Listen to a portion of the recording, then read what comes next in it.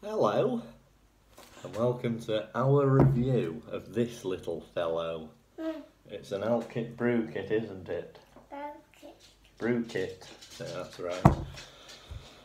It's a budget stove. Well, I call it a budget stove because it's 35 quid. A lot cheaper than a wind burner by MSR or a jet boil. You can fit 100 gram gas in there,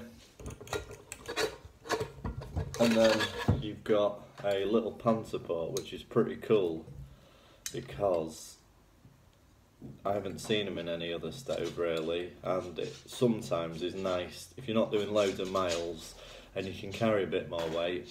It is nice to get a pan out in the woods or in the middle of the mountains and get a little steak on the go. It's I really like doing that if I can. So that's pretty good. That just screws in on top of the stove.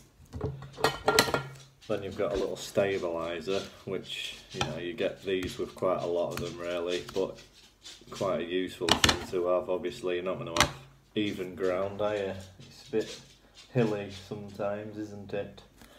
So yeah, gas goes on there. What do you reckon, Baba? Yeah, good, isn't it? Then take that off. And you've got the actual stove itself, which is good. Seems pretty. Pardon? Yeah, try not to interrupt me too much, son. Piezo ignition and the little knob there. That screws in on top of the old gas.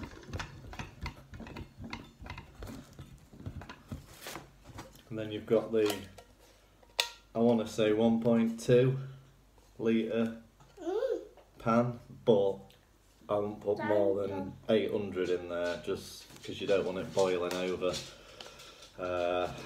If it starts boiling over and you've only got these little handles to pick it up and that, you're probably going to end up scalding yourself, so about 800 ml in there I reckon. And yeah, that's it. Pretty good. Yeah, it's called a BruKit. Yeah, pretty good, isn't it? So yeah, we like it. 35 quid, can't go wrong. Does exactly what it says on the tin. Boils water really quickly, same as a jet boil and that. And it's not that actual thing, not for proper cooking. You get your boiling the bag meals, you can chuck noodles or pasta or whatever in there. All day breakfast tin or anything like that, but you do get that, like I said, so you can take proper stuff as well to fry. I like the idea of getting up in the morning. I know bacon's probably not going to save all day and all night for the next morning, but the idea of getting a pan of bacon and eggs and stuff on the go in the morning, that smell when you're out in the countryside or in the mountains or whatever, it's pretty good.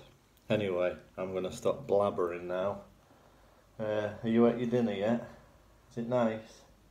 That wasn't cooked in the Alpkit BruKit. We're not demonstrating its functionality, so to speak. Anyway, let's go, Mama. Say bye. Bye. See ya.